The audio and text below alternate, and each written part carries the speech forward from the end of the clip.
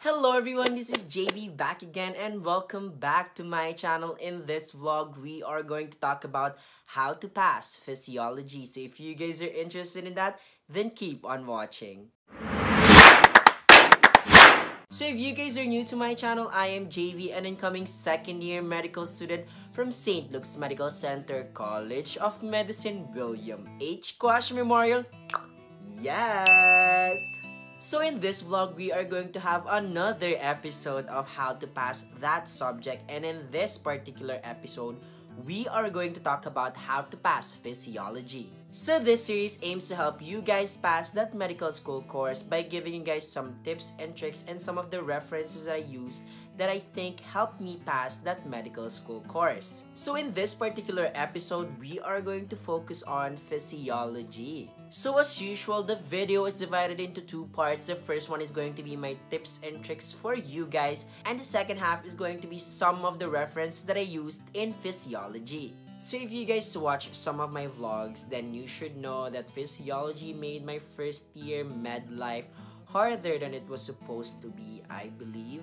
That is why I want to share as much information that I could to help you guys have an easier life in physiology, or at least I'm not sure if it's gonna be easier, but I'm just gonna share it anyway because I want to help you guys. So now let's go to the tips and tricks, and the first one that I'm gonna share with you guys is that physiology is more than just memorization. It is more of comprehension.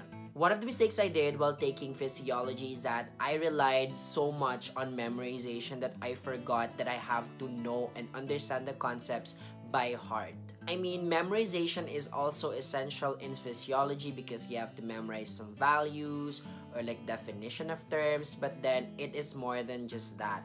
You have to understand the concepts by heart. So the next tip is that you have to always look at the clinical case to master or to assess whether you understand the concepts fully. Because it's easy to study like how the blood flow from the right atrium to the right ventricle and stuff like that. It's easy to memorize those things, but once you're presented with a case, it's a different thing. So when you study, I suggest that you look into some of the clinical correlations or the clinical applications of the concepts that you studied in physiology. The next step is that you have to have a good foundation in anatomy, because in physiology, you just talk about how the systems work, but you have to know the systems first. Like you have to know the parts of the systems, and some of the parts of the systems are vital in studying physiology. So you won't know how the process works if you're not familiar with the structures in the first place. So you have to know your anatomy before you study physiology. As I mentioned earlier, that you have to memorize some values, like for example, the normal temperature of a patient, the GFR, and stuff like that. So you need to know these values by heart because sometimes they pop out of nowhere, and like you just have to know them by heart because these are essential. Even if you go to medical field in the future, you have to know these values. So now let's move on to the references. The first one is going to be the Holy Bible of Physiology. If Netter's Atlas is the Bible of Anatomy, then we have a Bible in Physiology as well, and it is Guyton and Hall Textbook of Physiology. So this particular reference has actually like three types. The first one is going to be the main textbook itself, so that's what you have to read when you want like long explanations and stuff like that. It also has like a pocket companion, so it's like a very small summarized version of the topics of the textbook. So you might want to consult this when you're like done studying the textbook and you just want to like review some of the concepts, because it's pretty much synthesized in this small pocket book. And the last one is going to be the Physiology Review. So it is a book filled with questions and answers based on the textbook itself.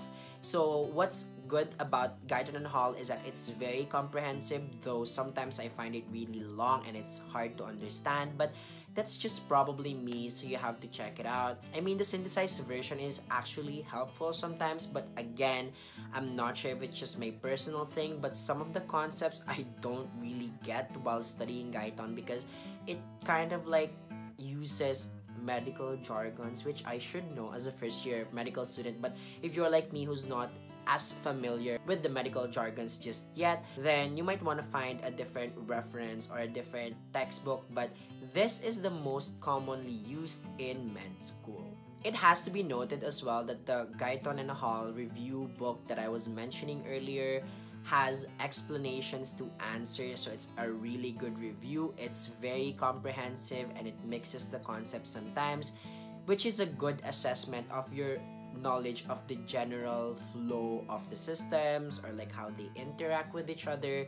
So if you're looking for a question bank before the exam, then this is the reference for you. The only disadvantage that I see, aside from the fact that it's a very long book, is the fact that you have to buy, I mean, if you like physical textbooks, then you have to buy 3 different books, and that is quite expensive. But if you have your ways, then you can acquire these books online and have just the PDF version of the books. So the next reference is a less popular physiology textbook. It's Ganong's Review of Medical Physiology. I used this book for one system only, and it's respiratory system, because it has very good diagrams and explains the respiratory concepts really well. I haven't used this in other systems, but for respiratory, I can assure you that it's a very comprehensive book, and I loved it because I understood it really well, though it didn't reflect in my respiratory exam. But I know for a fact that I understood respiratory better as compared to when I was studying Guyton. So the next reference is actually one of my favorites, and if you watch my How to Pass Anatomy and Histology and How to Pass Biochemistry videos, I have mentioned these as well. And these are going to be the first aid books. So the first one is going to be First Aid Basic Science Organ Systems and First Aid USMLE Step 1. I feel like if you have these first aid references, then you're gonna have an easier time in physiology because they discuss the topics really well. They have great mnemonics, they give emphasis on like the important stuff that you have to know, and they have great diagrams, so it's easier for you to visualize things. And I feel like if I had known about these references prior to taking physiology, then I might not have struggled as much as I did in physiology. But you know, things happen. The next one is actually one of my least favorite references, but I'm just gonna share it anyway because I heard good reviews about it, and that's going to be the BRS Physiology. It's very high yield. It is a part of the BRS family, so if you've seen my previous videos about how to pass those subjects, then I always mentioned like a BRS reference, though it might not suffice as a main reference for physiology, but sometimes for studying, this is a good reference. So I suggest to have a copy of the book as well. Take note, however, that BRS books do not explain the concepts really well, or I mean in detail. It expects you to have learned some of the concepts prior, and then you just have to like study them for an exam kind of thing. So you shouldn't make this as a main reference. The next one is actually Lippincott's Physiology Book. The only advantage that I saw in this book is that it explains some of the concepts really well, and it has great diagrams, very colorful, and it's easier for visual learners like me to remember the concepts that it discusses in the book.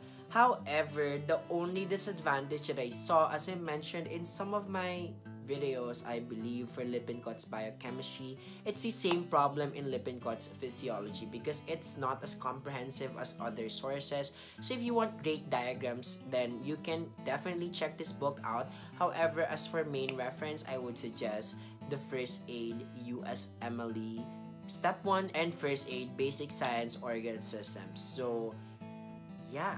So last but not the least is going to be the pretest physiology. It's the same thing as the pretest biochemistry, so it's a very comprehensive question bank, and it mixes some of the concepts all together. So it's a good way to assess whether you understood the concepts really well, and you know how they're interconnected with each other, and you know their relationships to one another. So I mean, in physiology, you have to know the relationship of each system, and you have to know how this particular system affects the different system and what its overall effect in the body is. So I hope that you are not going to have a hard time in physiology as I did, and I feel like this is going to be the last How to Pass series for this semester or for this year. year because subjects in first year are very limited, and some of the subjects that I took are specialized in St. Luke's, and some of them don't really need a video like this. If you guys have questions about a specific subject that I wasn't able to make a blog for, then please comment them down below and I might be able to answer some of your questions. No assurances though, but I will try my best to answer all your questions. Also, I feel like I'm going to do another vlog on how to survive first year medical school, and I'm definitely going to add some of the resources that I utilized in first year med and that made my life easier. So please watch out for that. And again, as always, I thank you guys for watching my videos. I hope they help you somehow, because that's basically the purpose of my videos. I wish you guys all the best. If you guys feel like quitting, then I hope that you always remember why you started. Rest if you must, but don't you quit. Please don't forget to subscribe to my channel for more med and pre-med stuff and other things in between. So I'll see you guys again on our next vlog. Bye-ers!